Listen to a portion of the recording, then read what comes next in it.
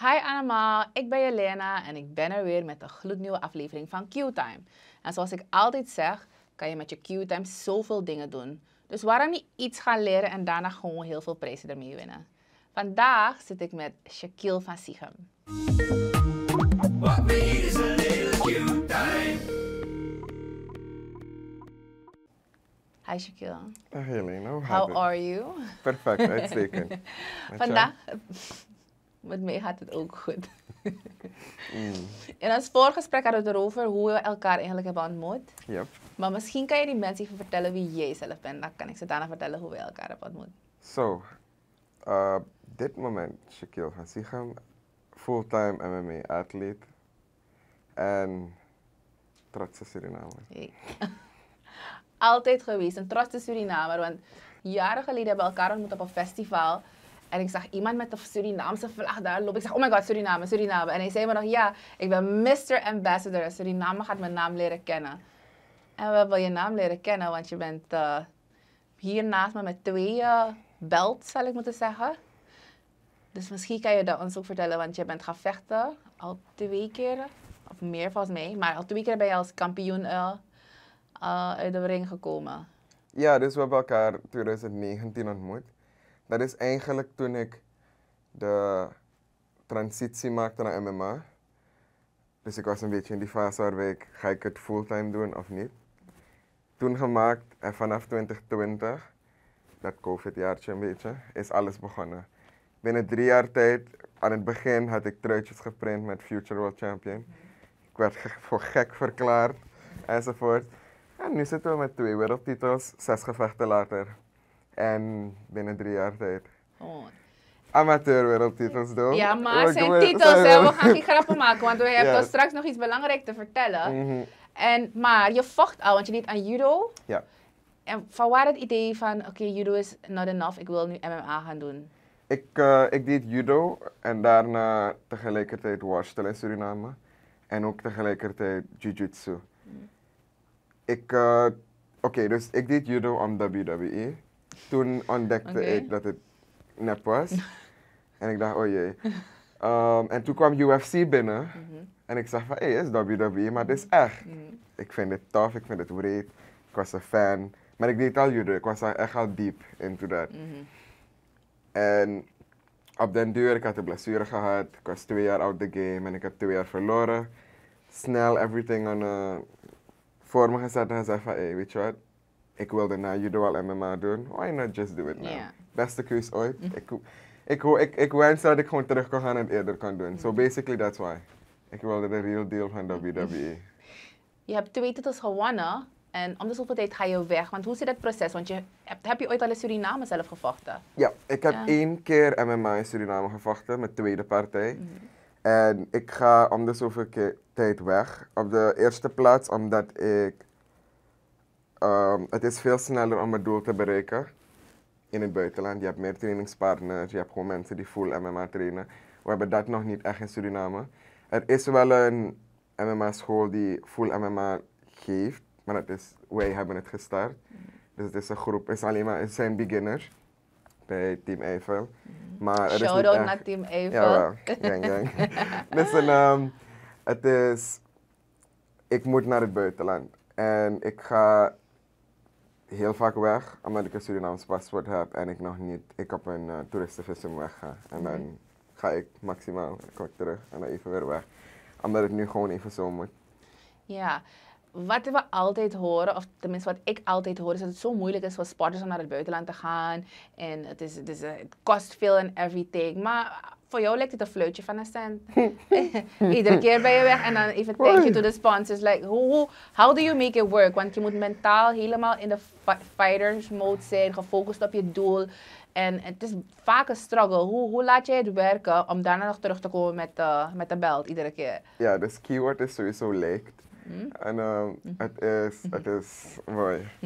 Het is om mijn hart. Ik heb sowieso geweldige partners, sponsors, Surinaamse sponsors, allemaal. En ze geloofden vanaf het begin in die droom. Maar los daarvan, die dedication die ze hebben gezien, die voorbereiding in de presentatie enzovoort. En basically, ik heb ze dingen beloofd, like targets. Like, basically net een business. We gaan deze targets halen. En ik heb ze allemaal gehaald in de periode dat ik heb gezegd dat ik ze zou halen. Daarnaast kregen ze ook gewoon, like, de meeste promotie die ze ooit kunnen krijgen. Ja, even naast voor je mijn brand. doorgaat, hè. Want deze jongen, als jullie hem nog niet hebben gezien, dan zijn jullie niet op social media. Want hij is overal. En als hij niet bezig is bedrijven te promoten en zichzelf, is hij Suriname aan het delen. Ja. So, ja. It's like a walking marketing machine. So, we try. En de kosten van mij, totaal, zijn wat de sponsors binnenbrengen, wat ik really thankful is bijna maar 20% van alles. Dus het is hier en daar een beetje opofferen. Bijvoorbeeld, wanneer ik in Miami ga, is slapen in een gym. Ik denk dat geen enkel persoon, maar thuis bij mij, zou niemand in the right mind een keuze maken om te slapen in een gym. En I just do it because het is gewoon voor maar even. En we gaan er straks over praten, Ja, we gaan er maar straks over, alle offers komen een beetje, alle vruchten komen bijna volgend jaar. Ga ik zo beginnen te eten. Ja. Mooi. Je hebt je wil, je hebt je weg gevonden, je bent ervoor gegaan. Je hebt 2 belten gewonnen. 2 belts, als het correct is, 2 belts. Correct me if I'm wrong, people. Welke zijn die precies? Waarvoor was die eerste en deze is die laatst gewonnen is? So deze eerste, beide zijn in Amerika gewonnen. Deze eerste was december 2022, dat is mijn allereerste bel. Dus dit is echt mijn eerste met mijn vrouw, alles. Ik heb echt een week met deze geslapen. En deze is mijn tweede belt. Die heb ik 5 ongeveer dagen. 2 maandjes terug, 2 maandjes terug gewonnen. Dat was in juli, 8 juli. En dat is ook in Amerika. Dus ik wilde zeker wel 2 belts, zelfs 3. Dus ik jaag op een derde. Nu op dit moment nog. Jaag ik op een derde belt. En het is gewoon een matter of de organisatie en de tegenstander vinden. Dus de belt gewoon al binnen eigenlijk. Ja, dat echt wel. Dat echt wel. Mooi. Los van dat je je promotie doet, je hebt je prijzen, je hebt je dedication en everything. Heb je ook een fighter's name voor jezelf en een heel plan daarachter. Misschien wil je in het kort ook heel daarover vertellen vandaag. Sorry hoor, excuse my words. Ja, mijn nickname en eigenlijk mijn hele brand is dus Kokomats. En het is, ja, basically waar ik volledig voor sta. Wat het is een soort filosofie en ik dat breng ik gewoon naar buiten. Yeah. Het mooiste van de grap is, er is iemand geweest en ze vonden van ja, wat je moet, want ik heb tot de dag van vandaag nooit verteld wat het betekent. En ik draai er altijd een beetje omheen. Ja, oké. Misschien moet je het nu even hier vertellen. Nu is de kans. Nu is je kans, hè. Dus iemand zei, mensen, het gaat niet werken, want mensen moeten weten en dit en dat. En I'm like, ja, het gaat werken en het werkt. So, het heeft zeker wel te maken met taking ownership of everything. En ook gewoon weten van waar je komt. En we vergeten echt van waar we komen. Like, we hebben, en dan praat ik nu over Suriname. Small example. Onze voorouders waren tot slaafgemaakte. No, they weren't. Onze voorouders waren kings and queens. Like, you skipped a part. Like, that's how I see it. Dus mijn geschiedenis is, onze voorouders waren kings and queens. En niet dat daarna een beetje, you know, everything else. So basically, daarvoor staat het. Voor mij. En het is een soort van een oppervlakkige... Ik moest wel voor het eerst verteld, hè. Dus ja. Primeur. Thank you.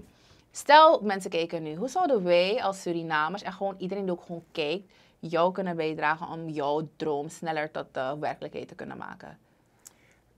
Wel, het is heel makkelijk. De gratis versie is like en follow my page. Het is de reden waarom, hoe meer followers ik heb in het buitenland, kijken ze daarnaar. Ook gewoon kan ik meer geld vragen, dat is 1. Ik heb meer tractions voor grotere partijen. En nummer 2, kan ik ook meer sponsors krijgen.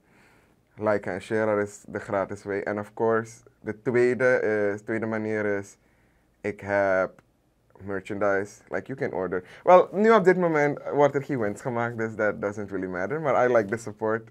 I appreciate it. En er komt een lijn van me uit, een sportslijn. Als je dus gewoon daarbij. En dan natuurlijk laatste, als je sponsort. That's it. Basically. Dus ik heb gratis een beetje en dan Je hebt alles gedaan. Het is zo mooi om te zien wanneer jonge Surinamers een droom hebben en gewoon hard ervoor gaan. It's hard. Je gaat moeten bikkelen als je ergens wil komen en you're actually doing that. Zoals iemand nu kijkt, je hebt al aangegeven hoe het kan, maar als ze kijken, waar kunnen ze je precies bereiken om jou te helpen een steentje bij te dragen? Oh, so it's kukumats_MMA. En ook gewoon als je op Instagram, Facebook of TikTok of YouTube gewoon mijn naam intypt, Shaquille van Zichem, dan zie je wel de socials daar. Er is een website, kukumatsglobal.com. Dus daar is er ook wat info en how to become a sponsor. So that's the way. Nee, duidelijker kan niet. Er is nog zoveel dat ik je zou willen vragen, maar we hebben zo weinig tijd. Maar er is één belangrijke vraag. Want dit zijn eigenlijk, zoals je eerder aangaf, amateurtitels. When are we going pro? So, ik wil nog 2 amateurpartijen draaien. Ik wil nog 1 titel halen. Ik ben daar echt zwaar mee bezig. En op een van mijn targets, en het zal natuurlijk gebeuren, is dat ik in december in Suriname mijn pro-MMA debuut maak. En dat is dus when everything starts. En het wordt heel groot. Ik denk dat gewoon iedereen erbij moet zijn, maar zo gauw het zover is. Het is basically gewoon afhankelijk van dat gala dat door moet gaan. En dan it's En het lift af. Ja, helemaal. En dat is waar alles gewoon begint. Alle voorbereidingen zijn daarvoor. Dus even in Dering zit ik bij.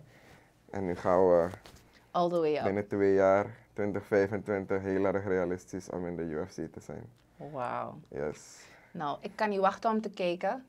Om je op tv te zien en te zien hoe jij echt Mr. Ambassador wordt. En de hele wereld overneemt met de Surinaamse vlag op je rug. Shaquille, thank you for coming. En ik kan echt niet wachten om te zien wat je allemaal gaat bereiken. I love the energy, I love the motivation, I love the drive. Keep it going. En ik hoop dat mensen kunnen kijken naar jou en zien dat if you really want it, you're gonna get it. Regardless of what you have to do. 100%. 100. En jullie thuis bedankt voor het kijken. Vandaag was Shaquille van Zichem bij ons. Kukumats, hij is een bijna pro MMA vechter die uitkomt van Suriname. Hij heeft 2 titels gewonnen. Vandaag was hij bij ons op de bank. Als jullie hem willen supporten, ga naar zijn website. Ga naar Instagram of Facebook, zoek Kukumats. Lees op de website de informatie, become a sponsor. Like en share cost niets. Help someone become great. And remember, your time plus my time is Q time.